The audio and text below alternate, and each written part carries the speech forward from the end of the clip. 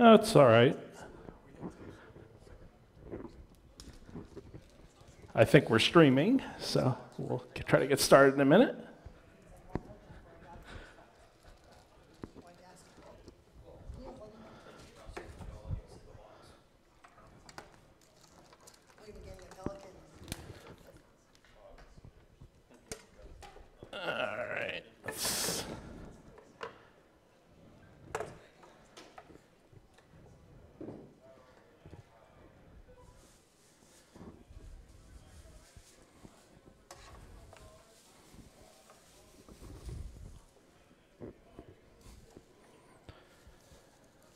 All right, we'll see how reliable USB-C is here.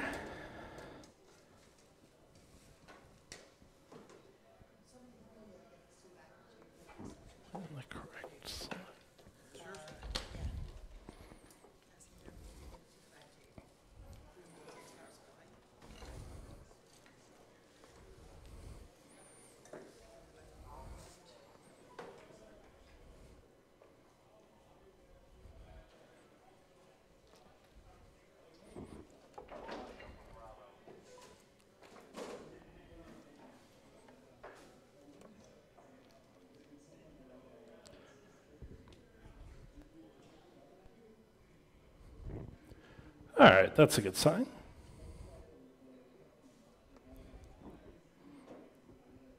Let's see if I can. All right, we'll go ahead and dive right in because we are at time, or a little over. Good turnout. All right, the topic today is Rook and Ceph in the home lab. Maybe I'll do a quick poll. So how many people, so first of all, first question, anybody using Rook or Ceph currently? All right, so you can give the talk. Who here is fairly familiar with Kubernetes? Okay, and anybody here play around with distributed file systems in general, things like, okay. All right, so we've got a smattering of backgrounds here. All right, so my name is Rich Freeman. Kind of a weird combination of backgrounds. I actually have a background in biochemistry.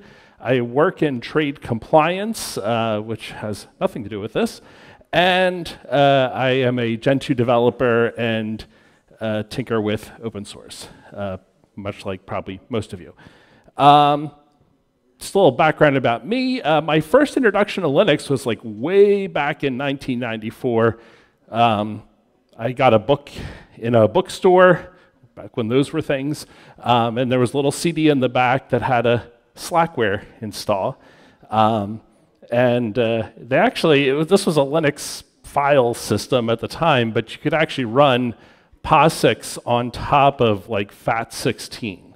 So you didn't care about the 8.3 file names, just had like this metadata file in every directory. It was very, very retro.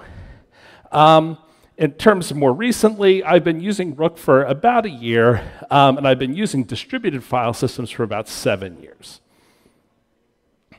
So I'll give some background on the talk itself, try to get everybody up to a similar place in terms of background. And really the focus of this is, Ceph at home, why might you want to use it?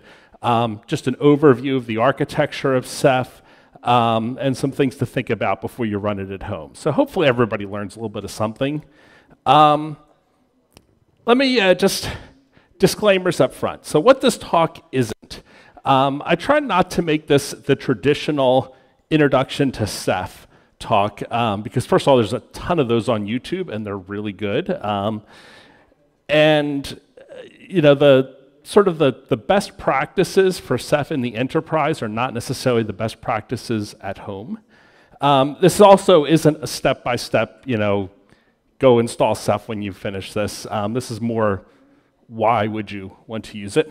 I will say that if you are using Ceph in the enterprise, there are a lot of options out there, actually. They have great reference hardware. There's a lot of integrators. Ceph is competing with, storage solutions by companies like EMC and so on. You can actually save a lot of money using it. The only thing I would suggest is don't cheap out on it if you're actually using it in production. You can save a lot of money and still have a very high quality install without going cheap, which is what I did, which is what you probably will want to do at home. So this is an example. This is probably the best picture of a Ceph cluster I could find on the internet.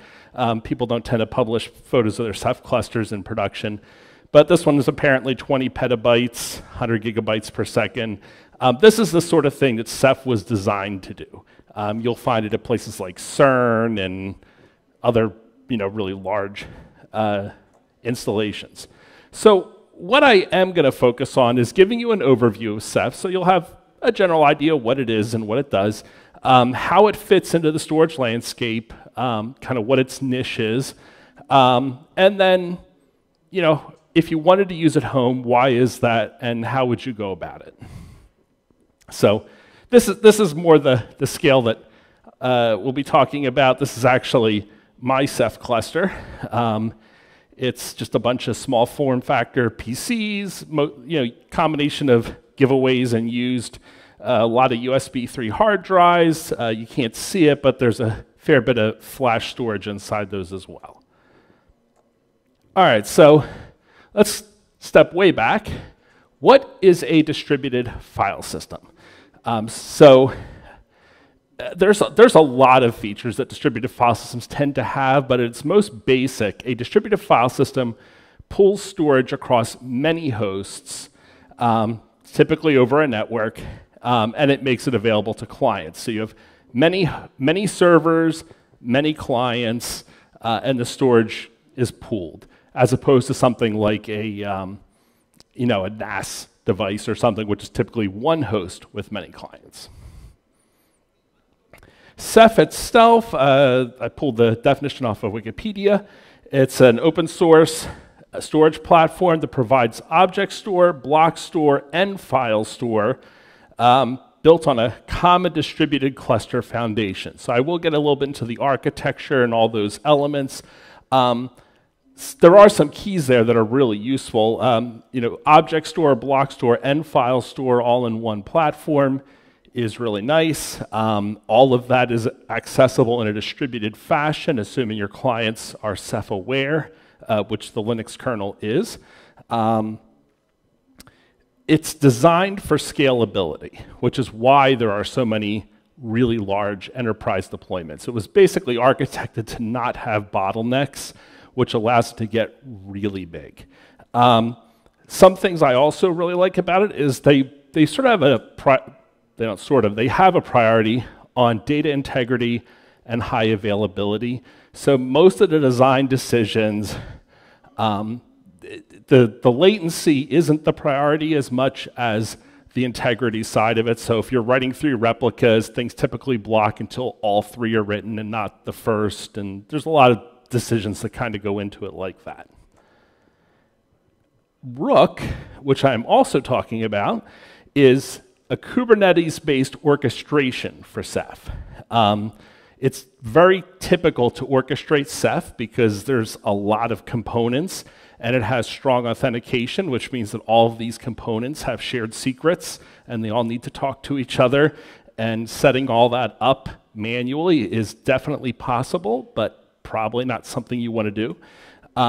The other sort of recommended way to do it is a program called Ceph Admin, which I haven't used, but that's basically the way to sort of do Ceph on bare metal.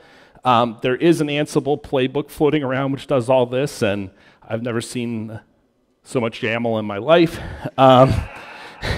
And Rook. Rook is probably, Ceph Admin and Rook are really the main ways of doing it. I don't know which is more popular, but Rook is newer, but certainly gaining popularity.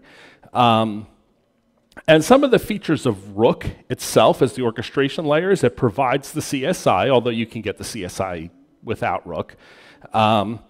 It provides custom resource definitions for all Ceph resources. I'm not sure if everybody knows what a custom resource definition is, but basically it's a way of abstracting entities. So you can abstract your cluster, abstract a file system, abstract a block store, abstract a S3 compatible bucket, and things like that.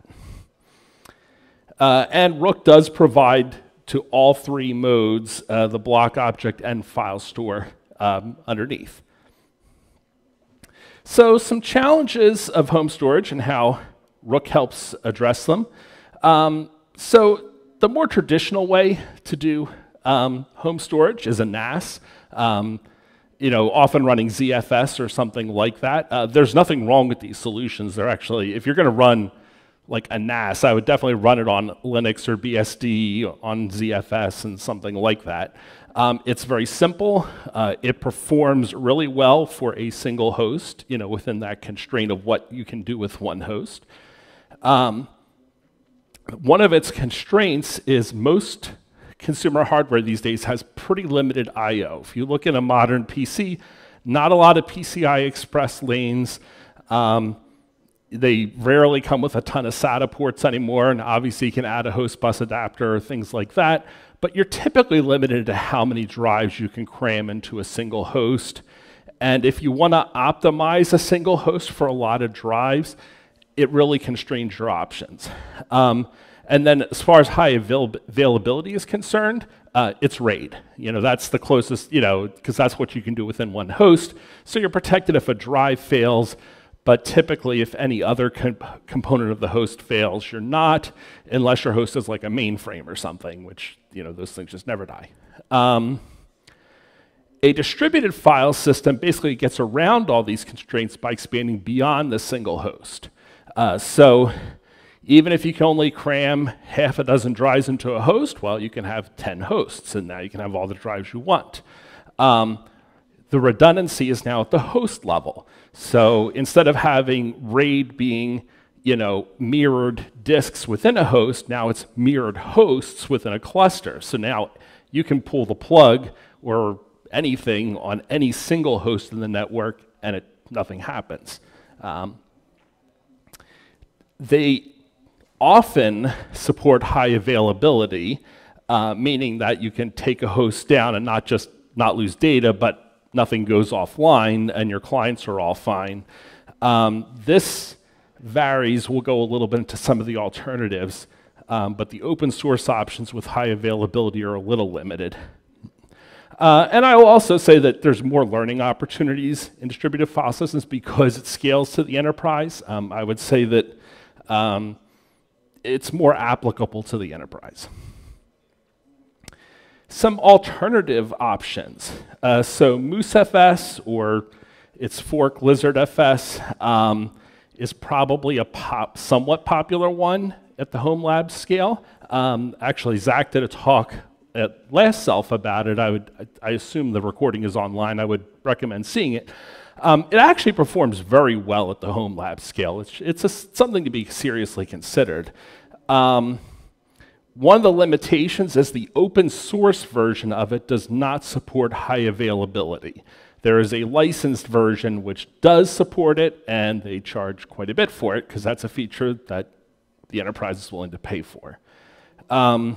There's limited Kubernetes CSI support. So LizardFS or MooseFS is fundamentally a file-based file system. And there is a way to get to it with Kubernetes, but it's not nearly as extensive. I will say the security is very limited on this. I don't believe there's any authentication within the cluster. I think there's some ways to do IP-based controls, kind of like NFS from 30 years ago. Gluster is I mentioned it because it was probably the most common distributed file system. It's very much declining. I believe it's kind of being end-of-lifed, so I would not seriously consider something new. I know it's been considered by many as very complex in comparison. I have not used it personally, so I don't want to denigrate it too much. Another platform that's out there, and they've presented it past Cephs, I know I've seen around, is TrueNAS Scale. although the scale part was Gluster, and again, I suspect they'll come up with something else. Maybe it'll be Ceph, maybe it'll be something else. So it's definitely worth keeping an eye on, but I probably would wait until they figure out where it's going. The other one worth mentioning is Longhorn. If you're on Kubernetes, this has become very popular, well, I mean, relatively speaking, in the last year or so. It's fairly new and immature. It's pretty appropriate to the homelab scale. I'm not sure how much I'd want to trust my enterprise to it.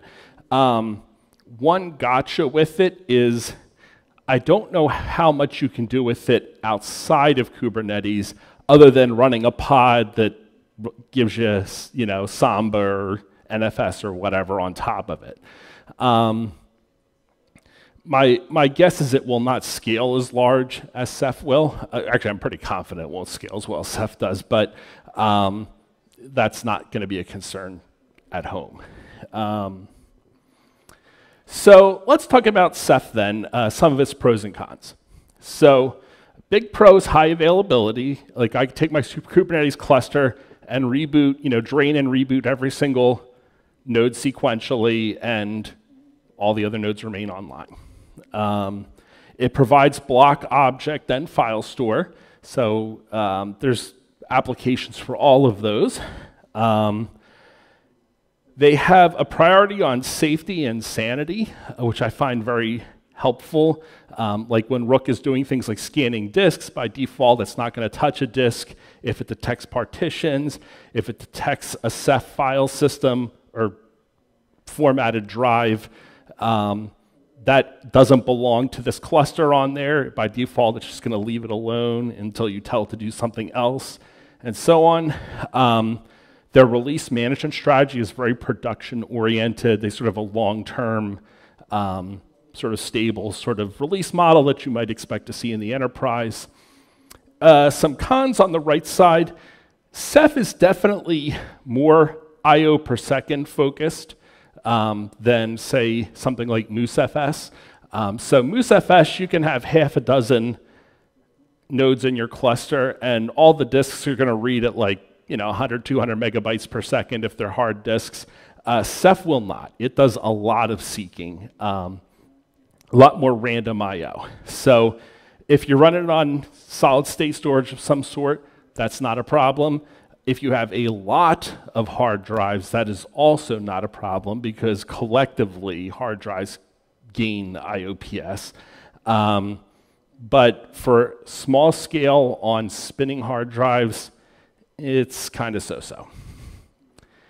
Another really big gotcha is that the nodes that have the storage on them need a lot of RAM. Sort of the minimum, there's recommendations that are higher, and if you're running like block store with a lot of VMs or something, I would have more for caching. But really the minimum you want to be safe is about 2 gigabytes per drive.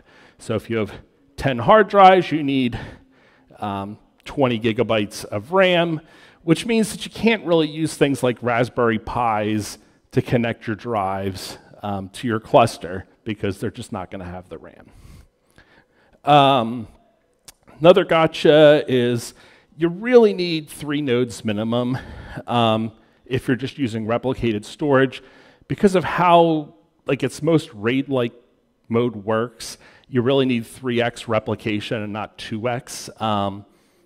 And I won't get into the reasons why, but suffice to say, bad things happen if you don't have at least 3 nodes. And if you want something like erasure coding, so like a RAID 5 like striping or RAID 6 like, now you're talking more like 6 nodes. So you need a lot, you got to expand horizontally before you start building vertically. As I mentioned earlier, it demands orchestration. I mean, you don't have to orchestrate it, but you're going to want to because there's just a lot of components to be updating without some sort of orchestration solution, which is, again, why Rook is so popular. And also, in the case of Rook specifically, it kind of becomes married to your Kubernetes cluster. So unless you run a cluster just for storage, if you want to change your Kubernetes cluster, like you want to go from K3s to Talos or something else, and this thing's running your Rook, you can transplant the storage without having to restore it from backup, and I've done it. It's like a 35-step process that you're going to be kind of sweating through. It actually works. It's got sanity checks, but it's definitely a weekend project. All right, let me talk a little about some of the components. Oh, and by the way, please do interrupt with questions at any time. And I have some pretty diagrams that kind of illustrate some of this stuff. So some of the major components of Rook. So there's the Rook operator. This is obviously part of Rook itself, which provides the orchestration within Kubernetes. So this is like a lot of other things you run on Kubernetes. There's an operator pod that sort of monitors all the custom resources and monitors for changes in the cluster and so on. There's a Ceph manager daemon, which is sort of the Ceph side of the orchestration. This does things like, there's a lot of really random things it does. This exists even if you're not using Kubernetes. But yeah, I'm trying to think off the top of my head one of the things it does. There's actually a bunch of little things it does. It's actually not necessary for high availability. So if this goes down, your cluster keeps running fine. It's more for managing changes and things like that. Monitor nodes. Oh yeah, please go ahead. So I do run Ceph at home. As part of my Proxmox. Okay. Oh, that's a common way of having it. I do use it. One of the things I use the OSDs for is I can convert this to encryption, right? By telling the OSD, hey, I want to encrypt this particular data passing through this guy and only this guy.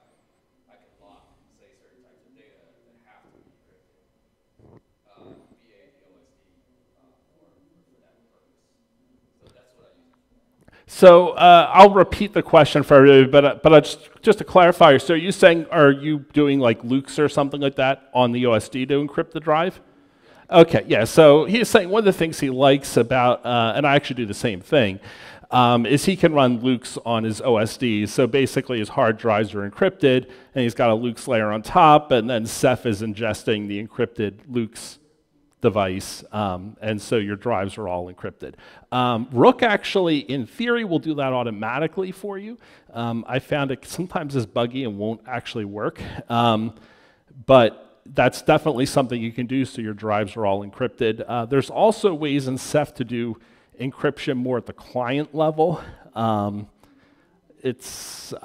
haven't used it. I'm sure it works fine, but then you obviously have all the key management and all the issues you'd have with that.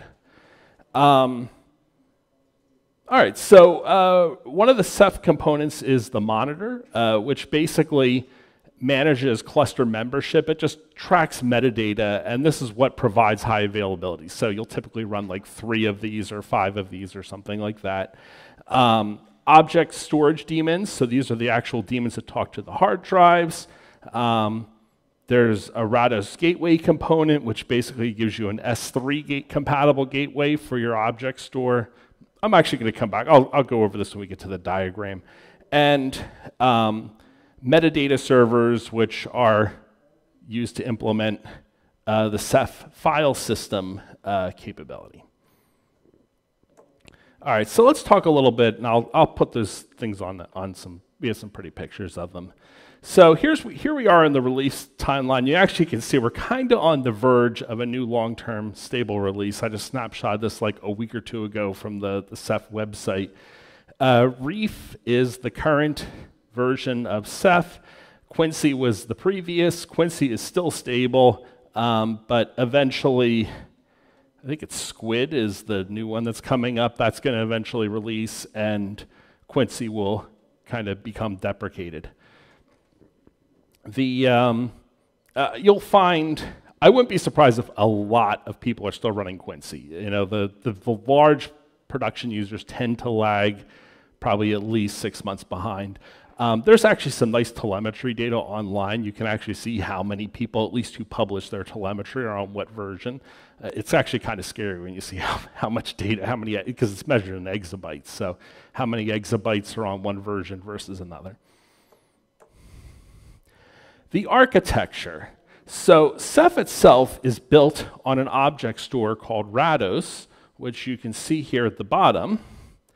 And then all the other capabilities of it are basically applications that run on top of it. So Rados is sort of the native Ceph object store. And then there's a library. You can directly access this if your application is sort of Ceph native. And this will get you the best performance for sure if your application is Ceph native because it doesn't have to go through anything. Then there's something called Rados Gateway, which basically speaks Rados to Ceph and speaks S3 to applications. So if you have an application that uses S3 buckets, you can run this, and it's a little bit more bottleneck because it's going through a gateway, but this actually can be sharded as much as you need to, so it can be somewhat distributed. RBD is, I forget what the R is, but the BD is block device, probably Rados block device or something like that. And this is your block store. So this is supported by the Linux kernel. So you can basically get a block device that basically underneath it is just creating objects and storing it in Rados. And then you have Ceph file system, which is a POSIX file system. There is a Fuse and Direct Linux kernel support for this as well, so you can mount this just like NFS or SMB or whatever. This is a little more bottlenecked because the way the metadata and the locking and that sort of thing works has to go through a metadata server. And so each file system, there are some limits. I mean, they're not going to apply in the home situation, but if you're running this in the enterprise, you can only write so much I/O to this, to a single file system, and that's because of the POSIX capabilities. If the block devices, on the other hand, are super scalable, because all the metadata and the POSIX side is all done on the client side with those. And then Rook itself, basically, Rook is on the consumer side of it. You have the CSI, which is providing persistent volume claims. Typically, these are going to be read-write once for the block devices. That's probably the most common way. It's going to be your best performing way. You can get read-write many persistent volumes, and that's going to use CephFS underneath, which will then allow multiple things to mount the same volume at the same time. But that's going to, because of all those locking and POSIX issues, those are going to be a little bit more contention. And then you can get S3 clients as well. Rook provides an operator that orchestrates the whole thing. Every node is going to run the CSIs. That's just how Kubernetes works. And then you have monitors, managers, metadata servers, and then at the bottom you have all your OSDs that actually do the storage.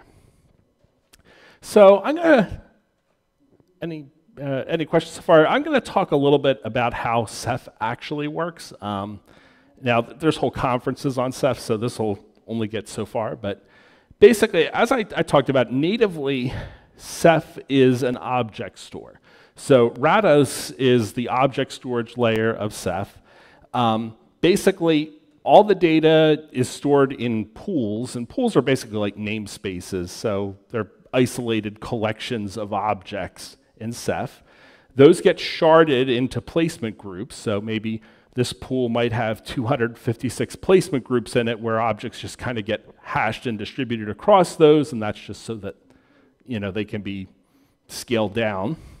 And then there's an algorithm called Crush, which can be used to map a placement group to a collection of disks where it is stored. And sort of this Crush algorithm is sort of the magic of how Ceph operates.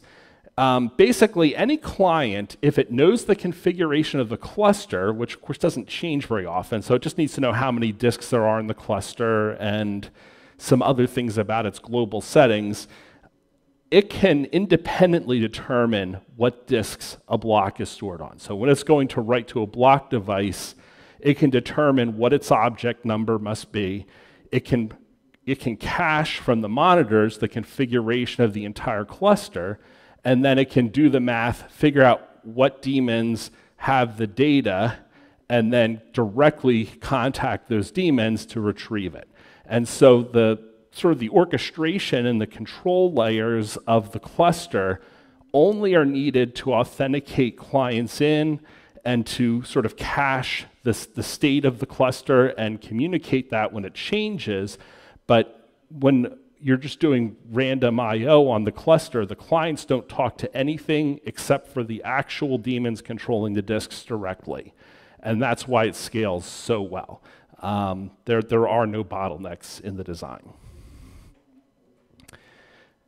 Some considerations when you're deploying Rook. So there's a couple ways you can deploy Rook. It's Kubernetes based, so of course there's a Helm chart for it. I personally use manifests, but you can install it either way. Another thing you have to decide is, are you running on bare metal or are you running on PVCs? So you might wonder, why am I going to run Rook on top of PVCs? Because the whole point of Rook is to provide PVCs. The typical implementation here is if you have a cloud provider that sort of has very limited capabilities around their PVCs. So maybe they can give you PVCs, but maybe there's limits on how big they can be, or your ability to do snapshots on them, or whatever. What you could do is basically consume your cloud storage into Rook and then re-expose it as a new layer of PVCs to your applications, and now your application isn't constrained by the limitations of your cloud provider. Likewise, maybe your application is half on Azure and half on Google and another bit in Amazon. The APIs and everything for those PVCs are going to all be different, but in theory, Rook could consume them all, and you could actually have a cluster that runs across multiple cloud providers, and Rook could actually run across all of them. That sort of a thing is another application in the cloud. Probably not so much for homelab. The other choice you have to make up front is how the networking works. Are you using cluster networking or host networking? So this is just like a service or anything else you run on Kubernetes. Basically, the IP addresses either could be internal Kubernetes pod IP addresses, or they could be the IPs of the host and directly exposed on the hosts. I would suggest, if you're going to directly access Ceph from outside of Kubernetes, like you want to mount your Ceph FS on a Linux host outside of the cluster, or otherwise directly consume Ceph resources outside of Kubernetes, that's going to be a lot easier if you're using host networking. Otherwise, you're going to have to create a whole bunch of services and things to re-expose all of those IPs, because there's no bottleneck. Anything that wants to mount a Ceph FS has to be able to talk to all the individual daemons in the cluster, and so they all need externally routable IPs. One other, just a few caveats. I mentioned if you want to move Rook to a different cluster, it requires a lot of manipulation, so I would be fairly confident that you have Kubernetes set up the way you want it before you stick Ceph on top of it. It's definitely possible. I've done it. I moved it from micro-K8s to K3s, and it all came up. But it definitely is a lot of manipulation. Another area, and this was of interest to me, I think this would be of interest in many home labs, is in theory it'll work on ARM, but again, you need 2 gigabytes per disk, and on ARM, getting a lot of RAM is definitely a limitation. The other obvious limitation on ARM is if you want to run like NVMe or something like that, getting the PCIe lanes on ARM is going to be hard as well. And I think that's it for my canned slides. I have a Ceph cluster up and running. We can kind of tour it a little bit and do a little show and tell. If anybody has questions, feel free to ask. Why don't we do a few questions? I don't know if anybody has the microphone. Yeah, I'll repeat. So, quick question.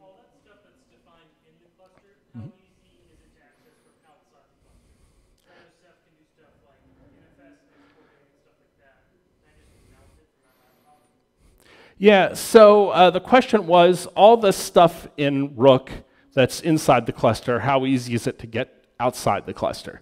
So there's a couple, and he suggested, like, can you just export it via NFS or something? So yeah, there's a couple ways to go about it. So there's some facilities Ceph itself provides, like iSCSI. There's a gateway to go from RBD to iSCSI. So if you have iSCSI clients, that's real easy to do. For NFS, there's nothing native yet, but they're talking about adding that as a core capability. You can obviously run Ganesha or something like that in Kubernetes and just consume your storage as a PVC and create a giant file share for whatever. CephFS itself is directly supported by Linux, and there's also, I think, Windows and I assume OS X clients for it as well. So as long as you create a user and all the IP addresses are accessible, and I do this myself. I have CephFS mounted directly on Linux. You just need to create a client, user ID and credentials, put it on the client, tell it what the monitor IPs are, and everything be accessible, and you can just directly mount it. So CephFS, it works kind of like NFS in that you just can mount the same thing in 20 different places. It kind of works kind of how you would think it would, but it has the advantage that because it's distributed, the metadata operations all have to go to one server, but the data I/O is spread across all of them. So if you've got like a 10 gigabit pipe to your client, it can pretty easily saturate that if you have enough hosts for it to the I/O to get distributed among. Yeah, go ahead.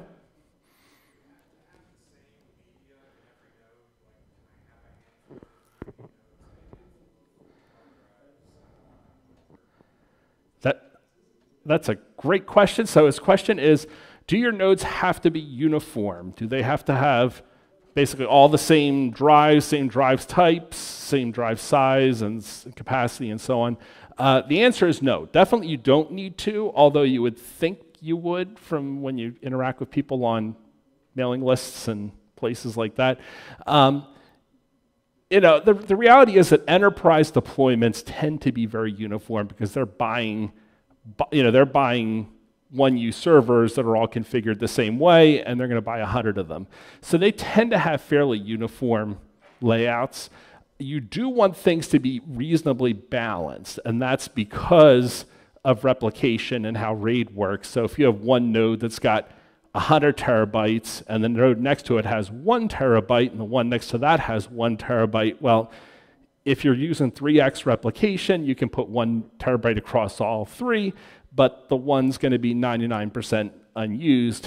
And the way the hash algorithm works, it may struggle to optimally use all that space, but it works. I try to keep things reasonably balanced. In terms of device classes, in Ceph, the concept is device class for things like HDD versus SATA SSD versus NVMe and so on. You can have as many of those as you want, and then typically you define a rule that a given pool will typically only use one device class. I mean, you don't have to, but it wouldn't really make sense to mix NVMe and hard drive in the same bucket. It's going to go as slow as the slowest node, and so you're just spending a lot of money for NVMEs and throttling them. But you absolutely can do that. And in fact, my block storage is all on NVMe. My CephFS actually is split across pools. A lot of the capacity is in hard drive. Some of it is in solid state. Any given file is in one or the other. And I'm kind of trying to switch over to NVMe over time. Yeah, go ahead. So can you have like hybrid replication, one copy on SSDs, the others do on so spectacle that is that just a way to shoot yourself in the foot? Well, especially in architecture, what's the quickest way I can shoot myself in the foot? So the question, the short version was, what's the quickest way to shoot yourself in the foot? Which I love that phrasing. But the question is, can you do things like have one on flash and two on hard drive or other sort of mixed configures. So you absolutely can do that. It starts to, if you want your rules to be very elaborate, you have to get into this very arcane sort of language for defining those rules, but you actually, Ceph is designed to handle things like multiple data center scenarios and things like that. Now, where you get into trouble is if you had like one NVMe and two hard drives for a replication, you'd probably, obviously you'd want the reads to all come off the NVMe and things like that. That can be a little tricky to set up. That's actually something that newer versions of Ceph are incorporating as features. Ceph can do a lot, so I'm hesitant to give you a hard answer to that, but you would definitely want to kind of research. Yeah, go ahead. If you're, in addition to sizing, you're trying to, is it the slowest possible piece? How can you make a good guess at latency of the entire system? Or is it going to prioritize, or can you set up rules to prioritize low latency? I'm not suggesting you put NCD on any of this. I mean, this is more of a few system, but you see what I'm saying?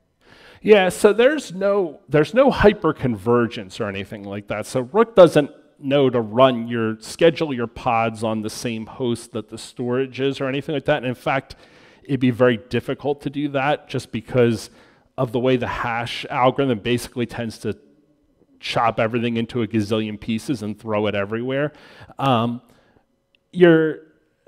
So a read is obviously going to go as fast as the slowest retrieval. It only needs to retrieve one copy of anything. So there might be three in the network, but it only needs one to assemble the block. So I don't know how the math works on that, but it's basically... I guess what I was getting at is how can you prevent one slow block, one slow system from taking the rest down, and how do you judge the effect of like do all this? I know team that had this problem, and they had things in their Ceph, I don't know, slowed it down, and once they removed those nodes, everything all went faster. Yeah, unless...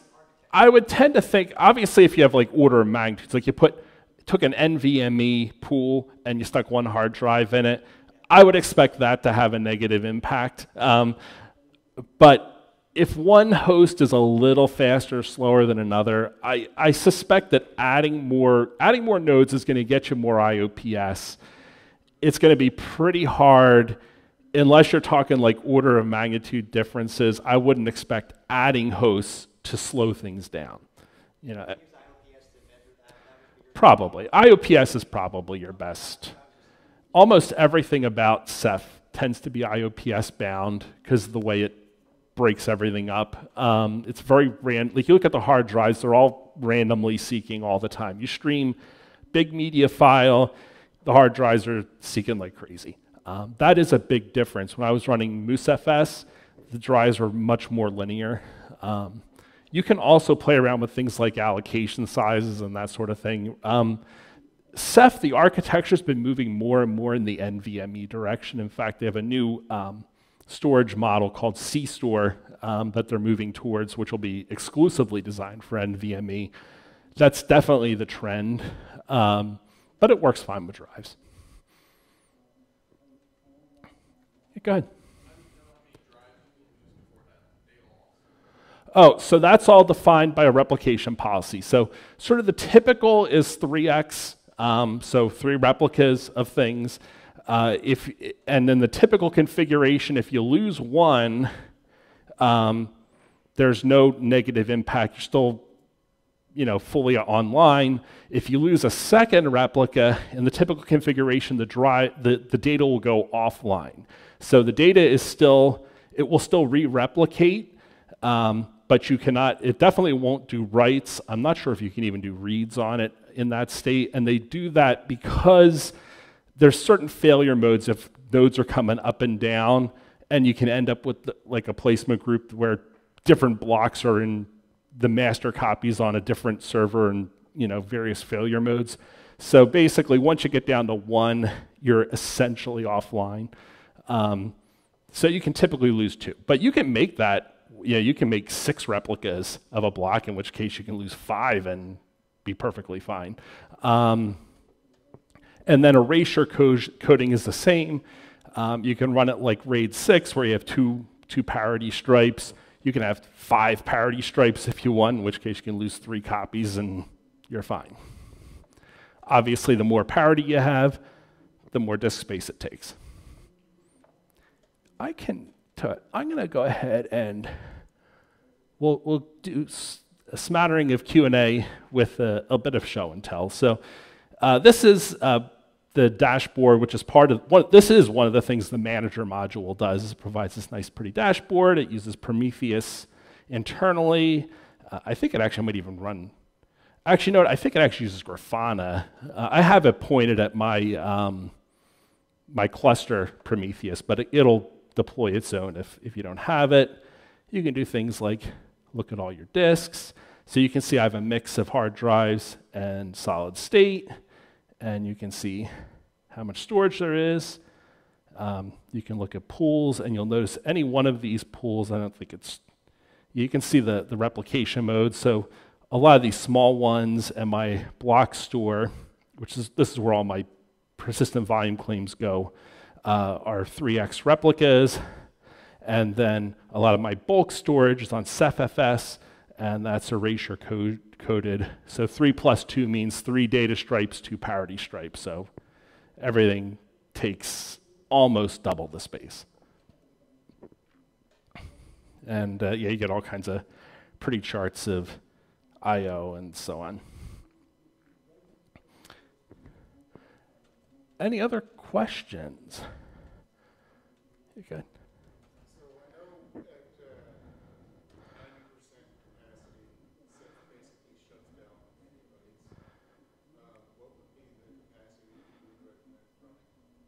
Yeah, so Ceph has a couple of thresholds, and these are configurable. This is actually a lot of distributed file systems have weird space approaching full behavior. They're not. Most of these things tend not to be as well behaved as like ext4 or something, where you can use up the last block. So typically it becomes read-only after I think 90%. You can adjust the threshold, but it's kind of intended that you're doing that while the thing's rebalancing because you just added 5 new drives, not because you're going to kick the can down the road a month. I would assume the defaults are safe. I'm actually well under that at the moment if you're doing a bunch of house cleaning, but you know, I'd probably run up to 70, 80%. You know, I think that's probably what most people try to run.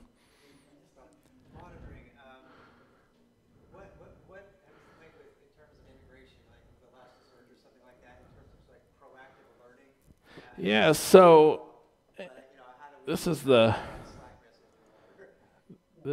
danger of doing live demos, but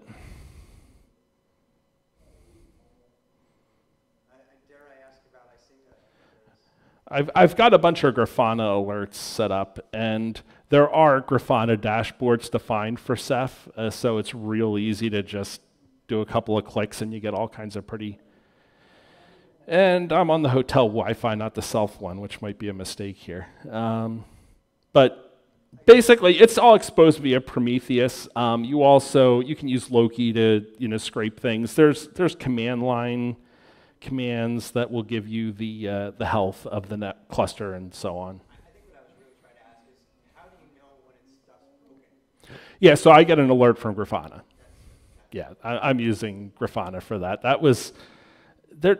Ceph doesn't really have any. It's funny. Whose law is it that every application expands until it can eventually send email?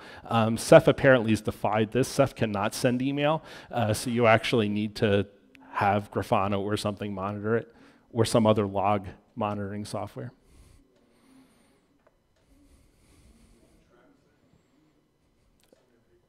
What's that? Traps? Yeah, no, so it's got logging, it'll create Kubernetes events and so on, and there's all kinds of Prometheus metrics that'll show unhealthy, there's a lot of places you could trigger an alert off of, but there's no alerting capability built into Ceph. Would you say that the design seems to be more friendly with I mean, if you're using Grafana, you know, then I'd probably use Grafana. I mean, that's kind of what it's for. Or Loki, you know, well, I use Grafana for Loki too. So, yeah, if I have a hard drive go down, I'm going to find out because Grafana told me. Now, the default behavior in Ceph is like if a drive goes down, it'll give it like 15 minutes to come back, and then it will mark it out of the consensus, and all of its data will begin being re-replicated across the cluster. So as long as you have enough spare capacity, of course that eats into your capacity, which is one of those reasons you don't want to be at like 90%, but it will basically restore itself and go back to a healthy state just with less free space after some period of time.